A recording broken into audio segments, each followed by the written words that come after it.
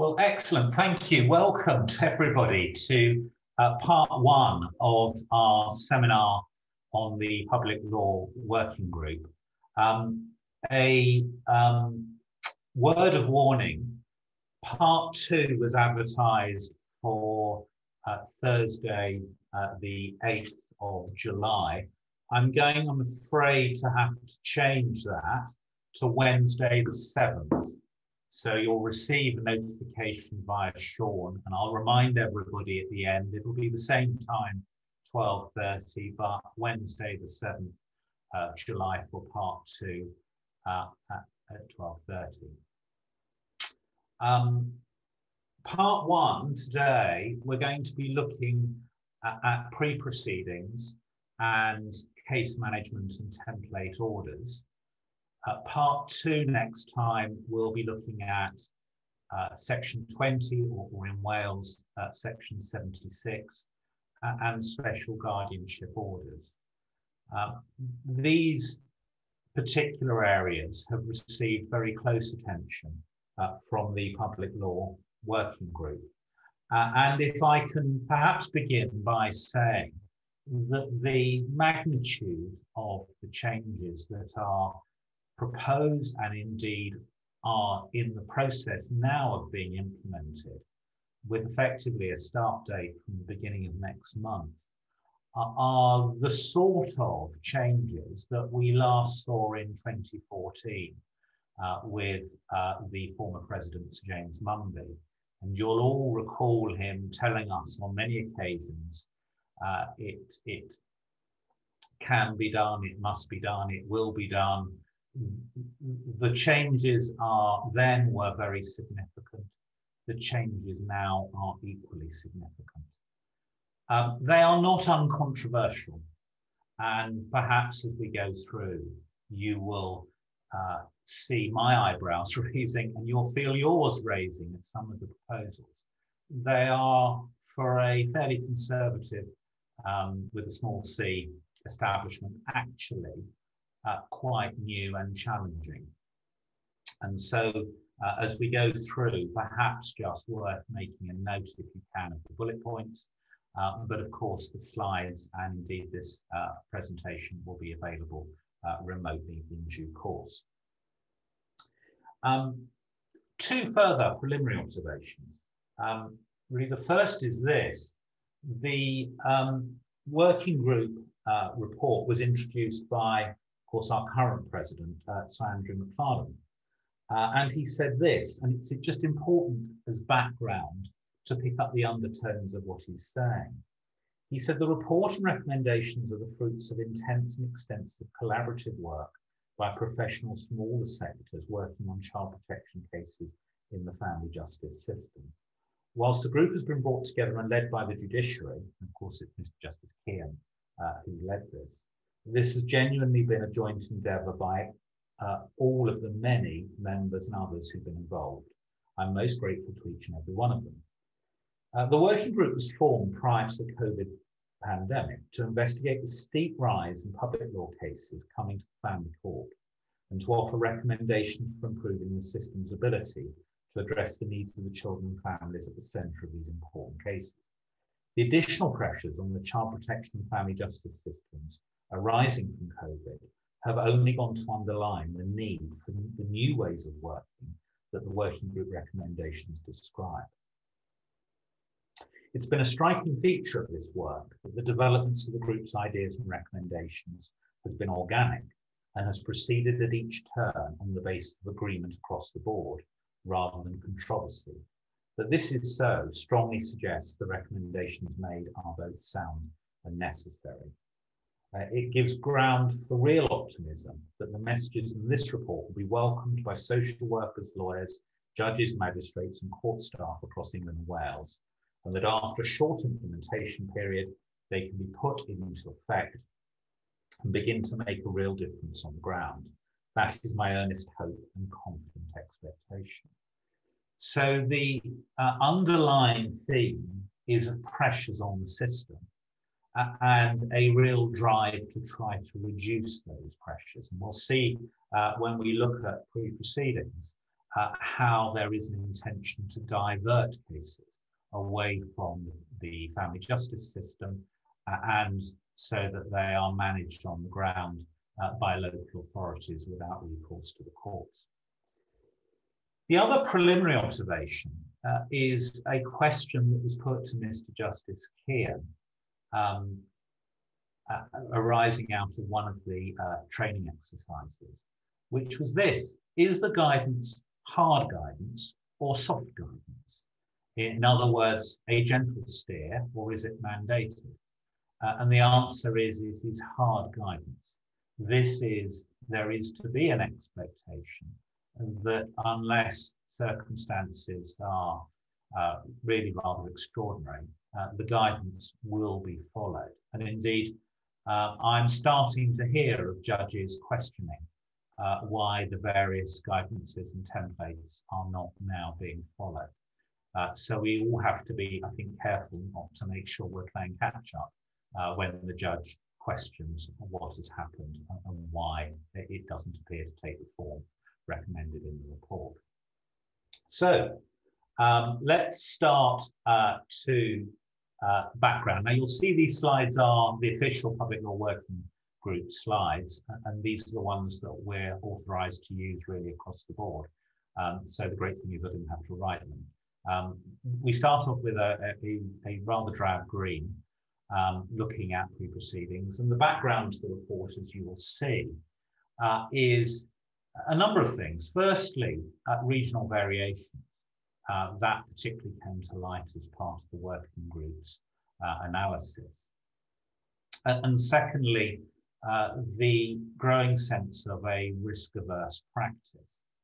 And what that means is a decision to issue as a knee-jerk reaction to a problem where, in fact, other measures may be sufficient. So it's about diverting children and young people safely away from proceedings and enabling then decisions to be made swiftly and fairly once they are subject to those proceedings. We are told, and it must be right, pre-proceedings matters. So it is about building on family strengths and energising family support. It is about using the public law outline and pre-proceedings as an opportunity for families to embrace positive change, as it's put, a point of hope. The guidance underlines the fact that just because the legal threshold is met, it doesn't always mean it's right or proportionate to escalate either to pre-proceedings or then to initiate care proceedings. And so it's there to encourage confident practice by reference to specific practical tools that will support local authority practitioners to make consistent, timely and balanced decisions. The paramountcy of the child or children concerned is underlined, as is the need for the children's views to be heard. It's about managing and mitigating risks, working with children and families collaboratively, adopting a partnership approach, and I think something which is different, a focus on accurate and timely recording. Court proceedings should be an option of last resort. It needs to be clear why the proceedings have been issued now. We're all familiar, aren't we, with the ongoing neglect situation, which is allowed to bubble along for years and years. And then perhaps sometimes with a new social worker or team manager or a refocusing of the local authority's intentions, proceedings are issued without necessarily a single cause. Well, that is discouraged, both in terms of the length of which pre-proceedings should go on, but also issuing without very good reason for doing so. So just because the threshold is met, it doesn't mean one needs to enter pre-proceedings. But where it is necessary, the meeting should be held in a timely way to consider the information available and decide the best course of action. The meeting should be chaired by a suitably senior manager, and participants need to agree on specific issues, risks, and mitigating factors.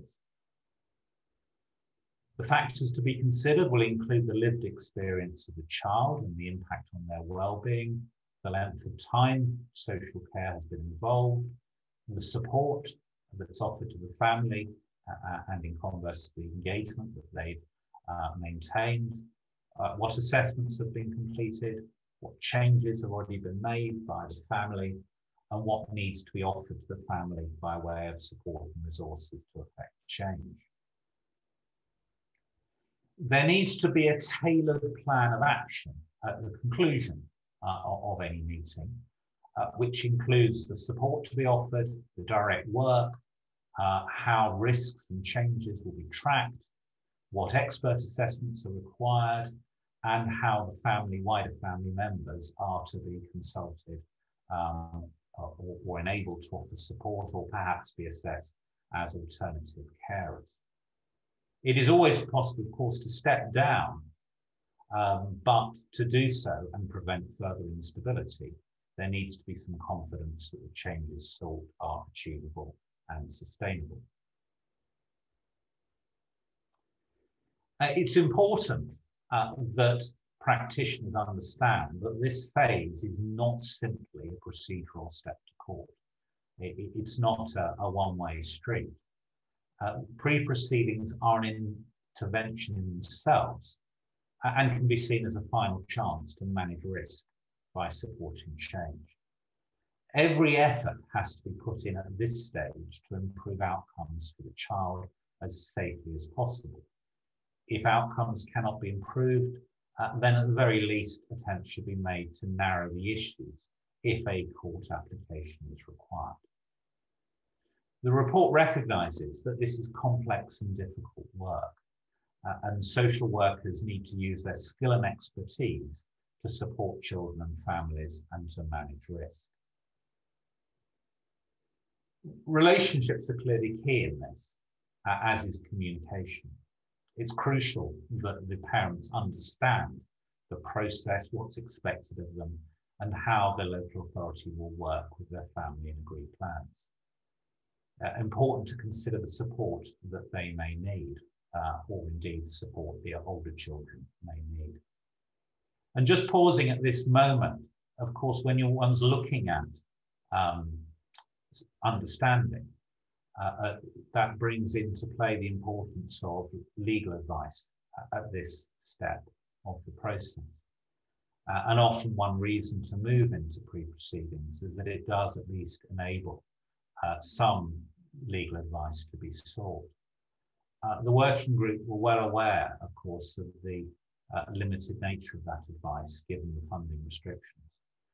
They have asked whether funding may be increased, and I think they've received a very firm answer, no. So it's not likely that any of this is likely to lead to greater funding being made available by the LAA, which is an enormous shame and possibly a missed opportunity. The pre-proceedings phase should be no longer than 16 weeks, but of course that depends. There needs to be clear, accurate record keeping of the plan and the assessments in progress and outcomes. There's a template plan developed and used successfully in one area, which is in the guidance. One of the features of this guidance is a long list of very useful documents and very detailed documents, setting out the expectations, templates for these sort of plans. And it's going to require, I think, quite a change in mindset and quite a lot of work to fill out these sort of forms. Review and analysis are essential. Process is required. The outcomes need to be clearly recorded. And the deciding factor, whether to step out, whether to remain within, and whether to escalate to proceedings, will always be the immediacy of harm to the child or children.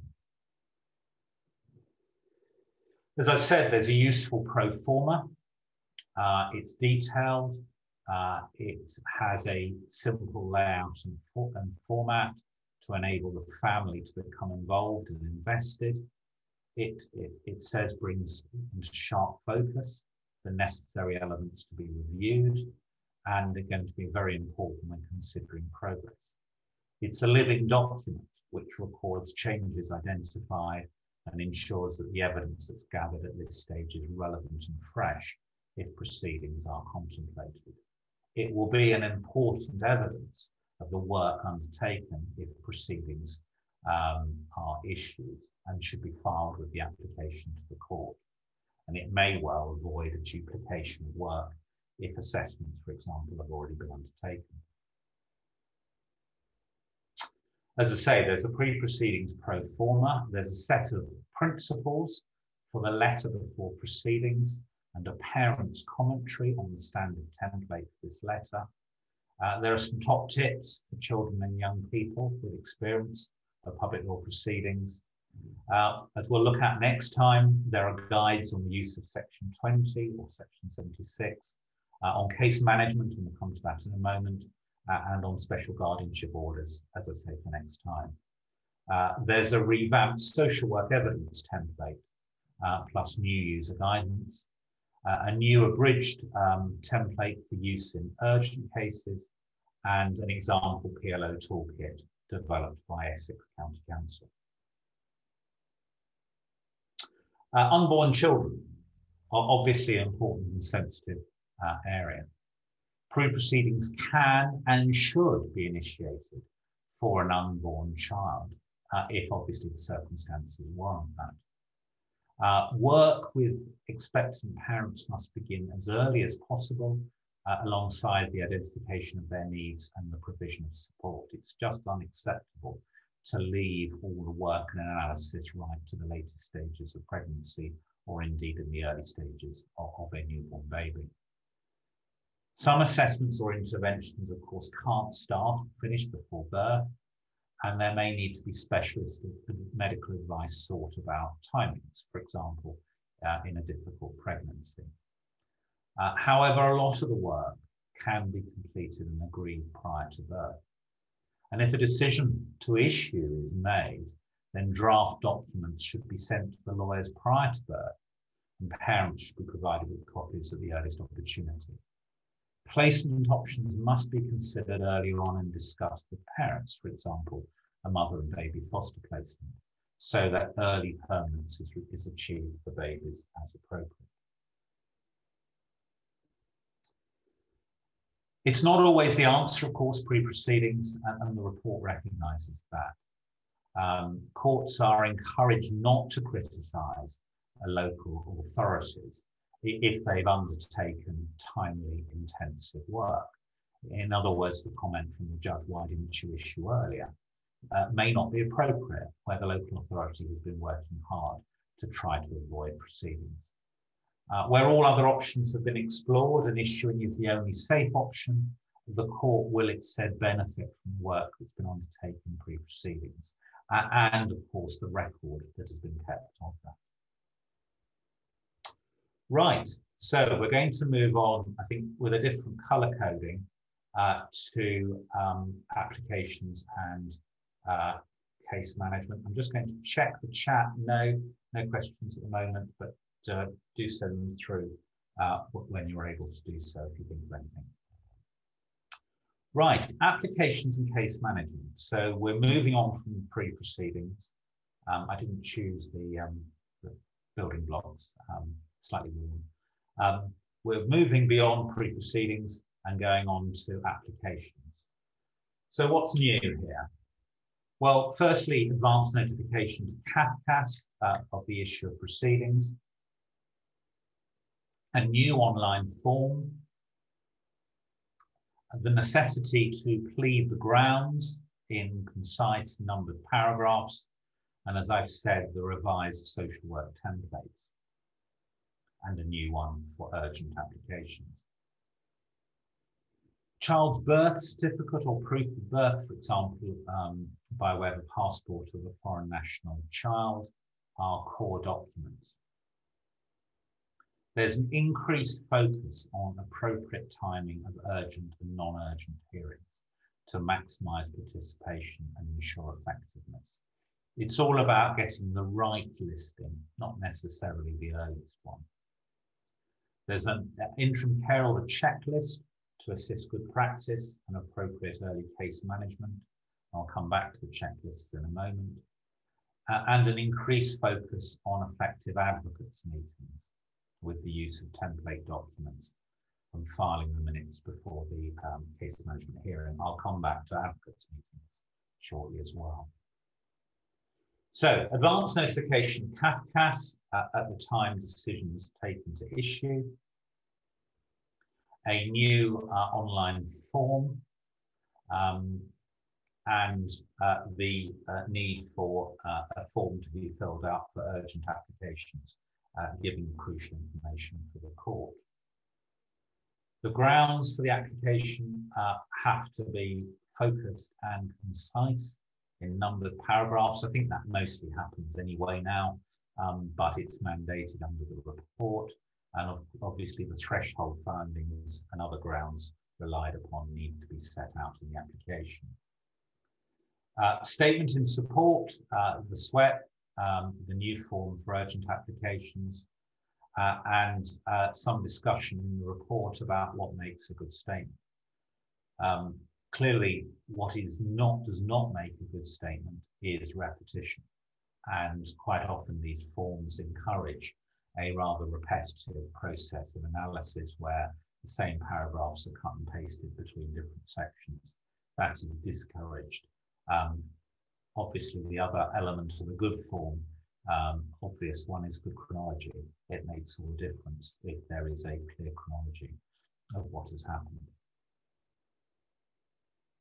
Remember also the need to set out clearly why now, what has changed, why can't this be managed in pre-proceedings, what is the necessity for the initiation of the proceedings.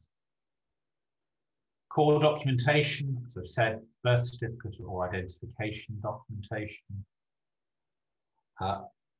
Listing of urgent applications. It must be done so that there is sufficient time for respondents to arrange representation.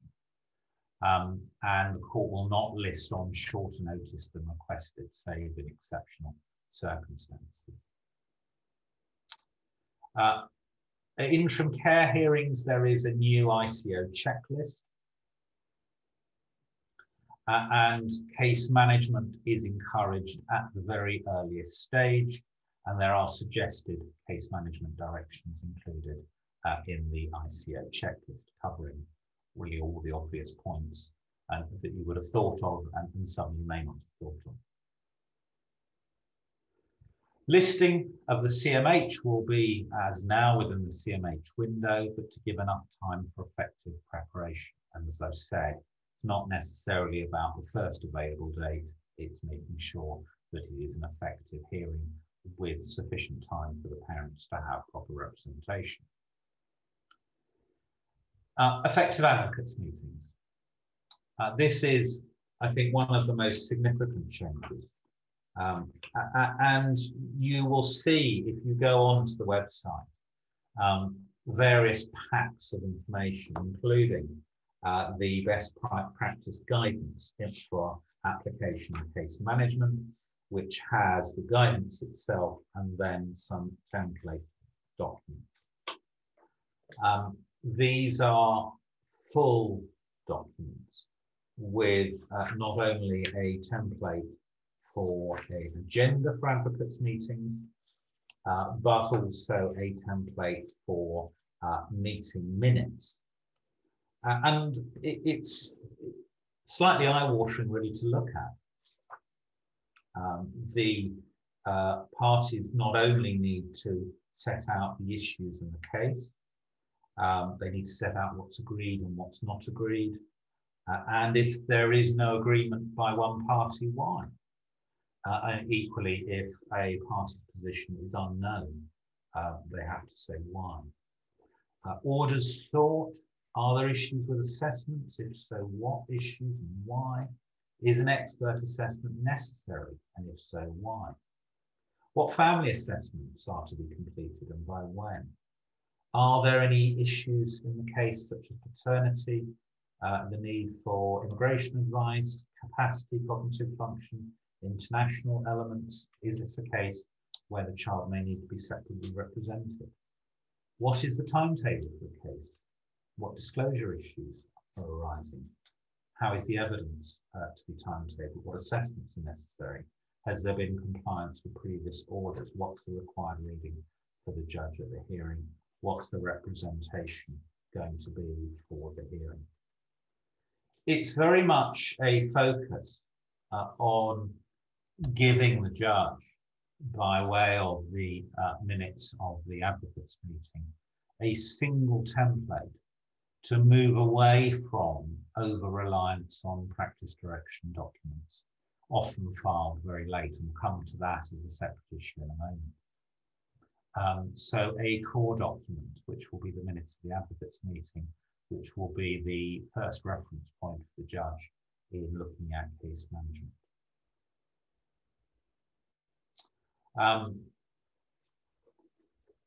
So the minutes of the meeting are to be filed at the CMH, and then use of template case summary position statements. And we'll come back to this in a moment, but again, there are very detailed templates for these documents.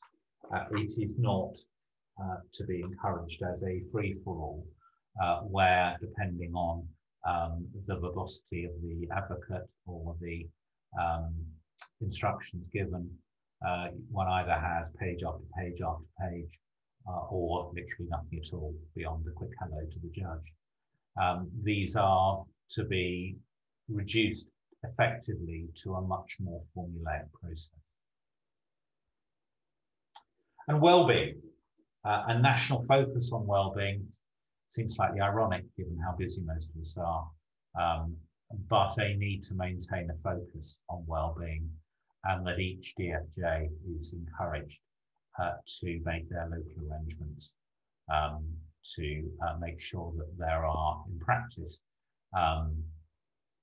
directions given as to sitting times. Obviously, the President has encouraged judges not to sit before 10 o'clock, not to sit after 5 o'clock, and to respect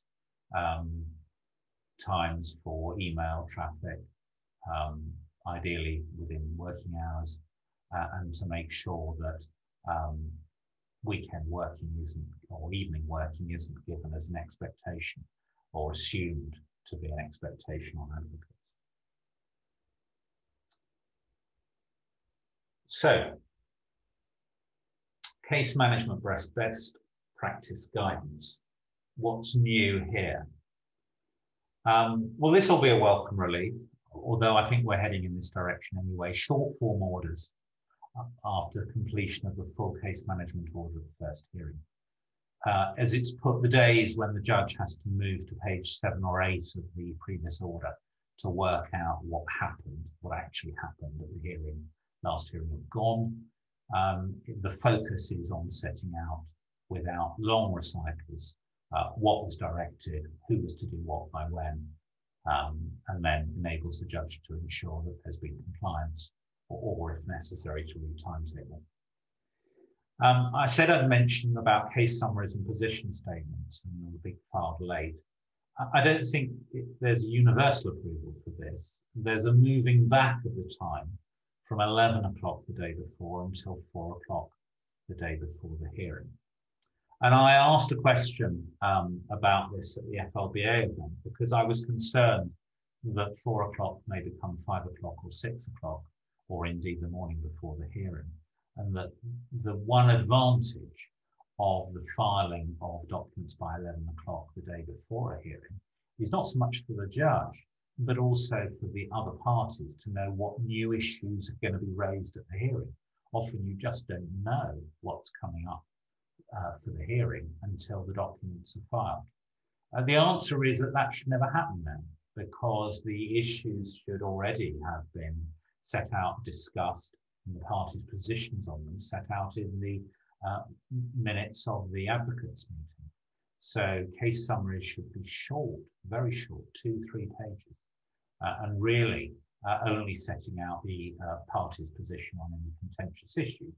And you should know what issues are contentious, as they say, because of the advocates' meeting. We've moved away from 350 pages, and that'll be again a relief, a welcome relief to some of us.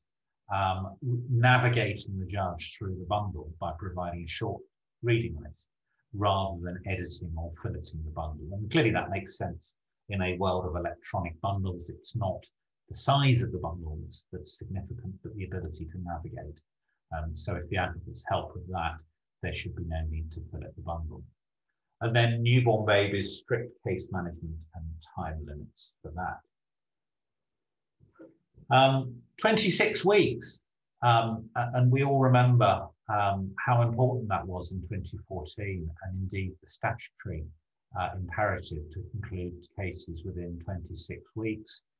A more relaxed approach, born, I suspect, more out of necessity than any change in a welfare analysis.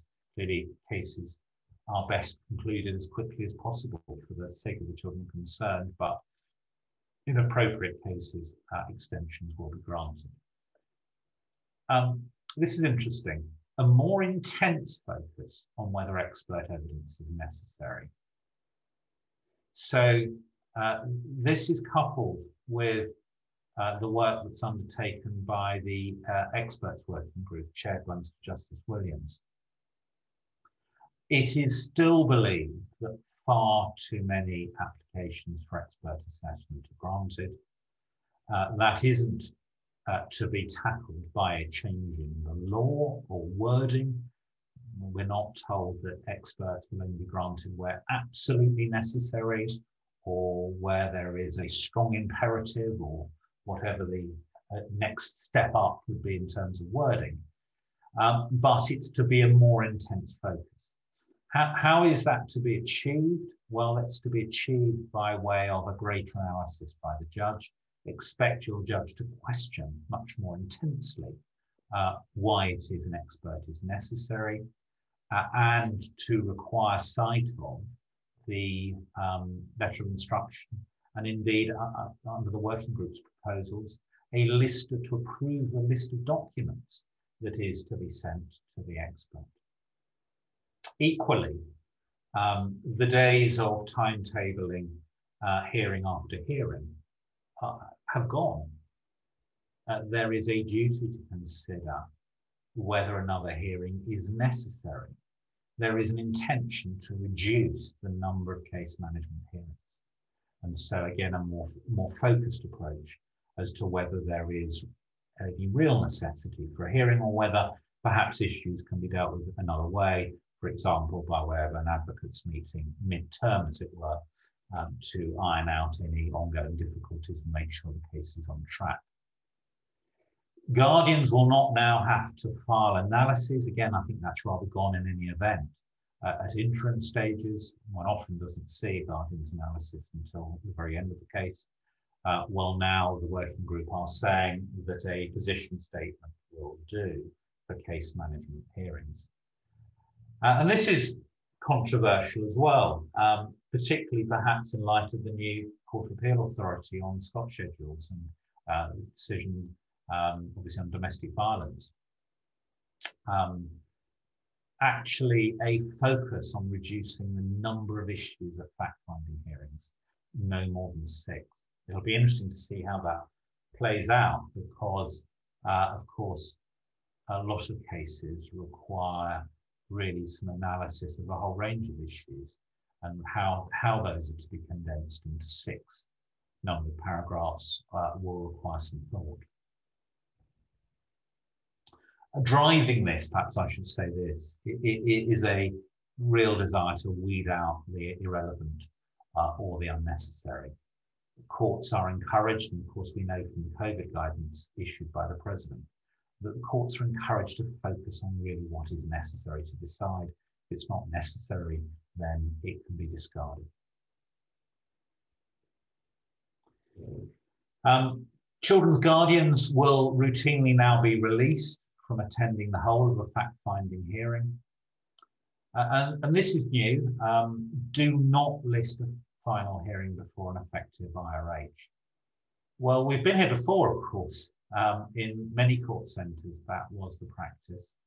It fell into disuse for a number of reasons, partly because it caused delay to wait to an IRH before you have a final hearing. It was difficult to arrange experts, and obviously representation was impacted by a decision at IRH to list for a final hearing in 4 or 6 weeks' time. The parties may have to have a wholesale change of advocates to enable that to happen. I think despite those barriers, there is now to be a renewed attempt to encourage courts not to list final hearings until there's been an effective IRH. Consequently, and this is coming back, isn't it, to again what we've heard before, a more intense focus on IRHs being effective to conclude the proceedings or limit the issues in dispute. So expect your judge not to be rubber stamping your directions for final hearing, but to be looking more intensely at the issues to see why they require a hearing at all and why they cannot be resolved by agreement or in some other way.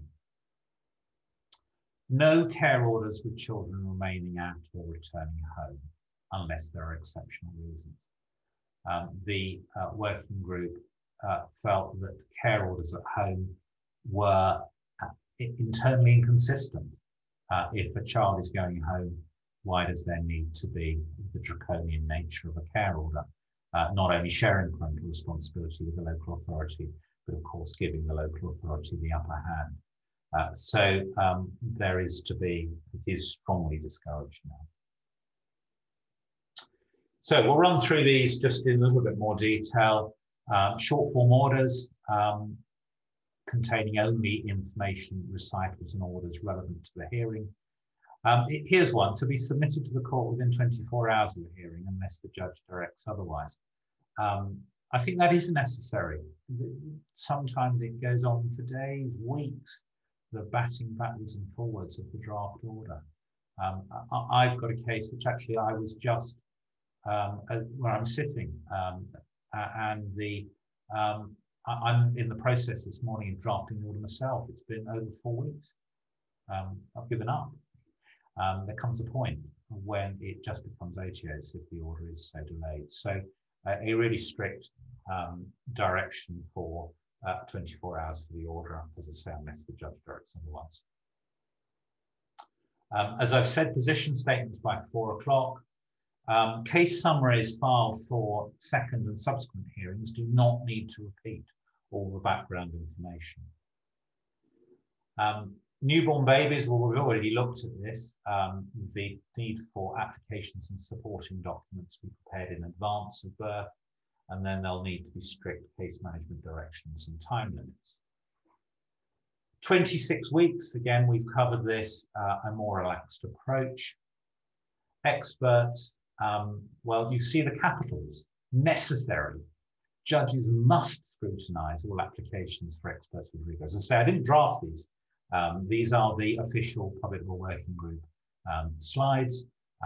A real emphasis on trying to reduce further the number of experts instructed. I think a real focus, perhaps less so in the complex medical cases where there are non-accidental injuries, more perhaps looking at what, of course, we know historically was the rather routine instruction of a psychologist, perhaps, to assess the family.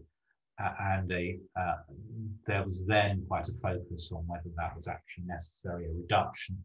But I think the working group considered that that had again been allowed to lapse, and there was greater and greater instruction of experts, filling gaps, perhaps, where actually, perhaps with more social work involvement, those gaps wouldn't exist. As I've said, is a further hearing necessary? Why? What's the purpose? Limiting issues with the fact-finding hearing. Make sure you identify who the father is. I think that's probably fairly obvious. A renewed emphasis on the importance of judicial continuity. This all only works, or best works, in the context of a judge saying, this is how Justice Keehan expressed it. Look, I know the case. I know what the issues are already. I know the background. What I need to know in preparation for a case management hearing is, what do I need to decide? What are the new issues? What's the new information? So the shorter documents, the shorter orders, really tie in with the need for judicial continuity, because obviously with a new judge, they won't know the background or the issues that have already been decided.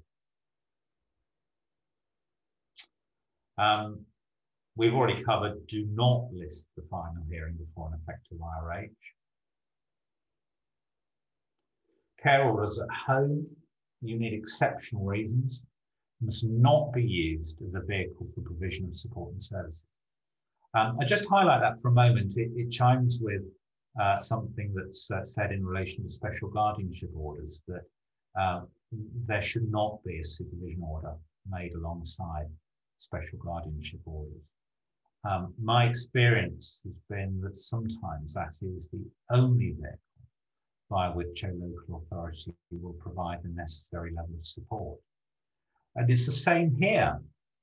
We are routinely told that budgets are stretched and that there are separate budgets for children who are looked after and children who are in need under Section 17. Whilst one entirely understands why it's said that a care order at home is inconsistent, one hopes very much that it will not lead to a lower level of support at that crucial time sometimes when a child is returning back to parents. One would not want to see a breakdown of that arrangement, and then a question as to whether that breakdown was because of a lack of support or services. So perhaps a renewed focus, on the other hand, of making sure that the care plan is watertight and there is adequate support and services provided for the family. Right, and that it takes us to our conclusion, and we've got 15 minutes for questions. So let me just see what we've got. We've got a question from Jackie Tyler. Is there any guidance around the timescale for legal documents to be available to parents' lawyers pre-birth? I think not. There is an emphasis on making sure they are available in good time, and an emphasis on making sure that there is going to be proper medical advice received as to the capability of a particular mother to manage this process alongside what might be a difficult pregnancy. But I don't think there is any guidance as to precise timescales for legal documents to be available.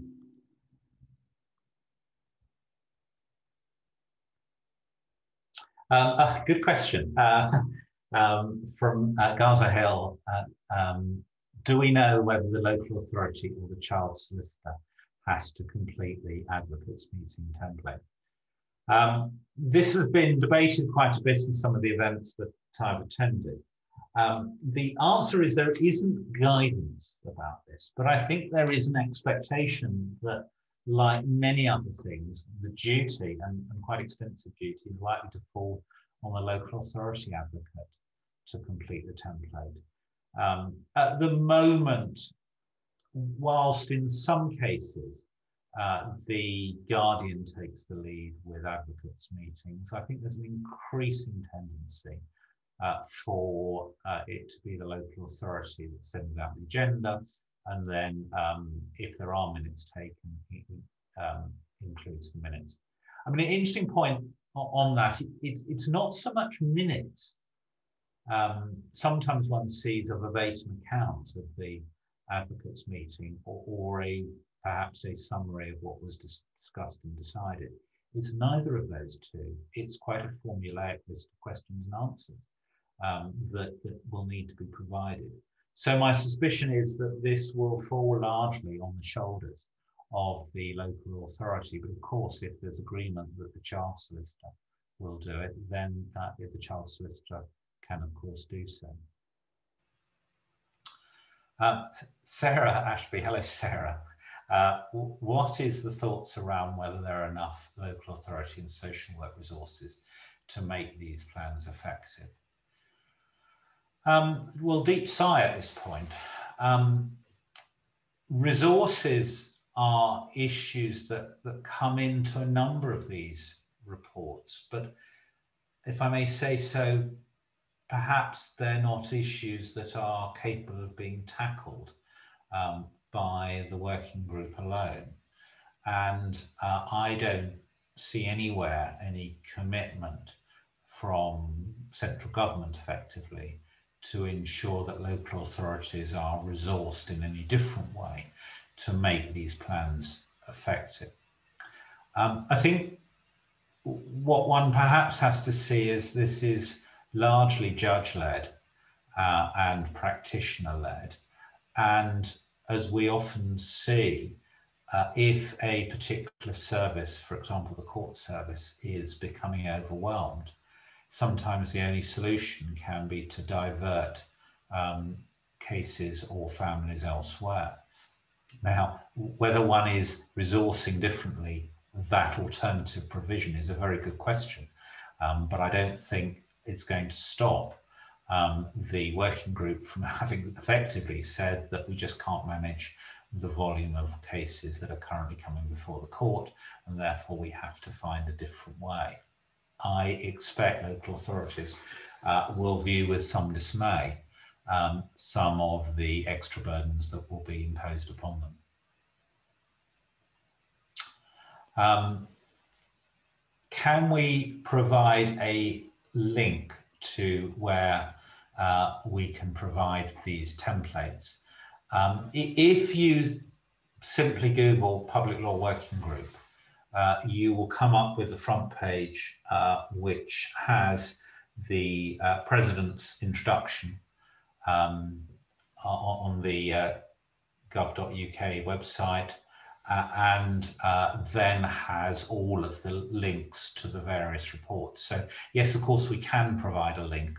And if I get a minute, I could put it into the chat, but it's readily available. Question from Neil Patek, again, good question, and hello, Neil. What about transitions home? Will these be done under an interim care order, an extension to proceedings, with expectation that there will not need to be a final care order when the transition has happened?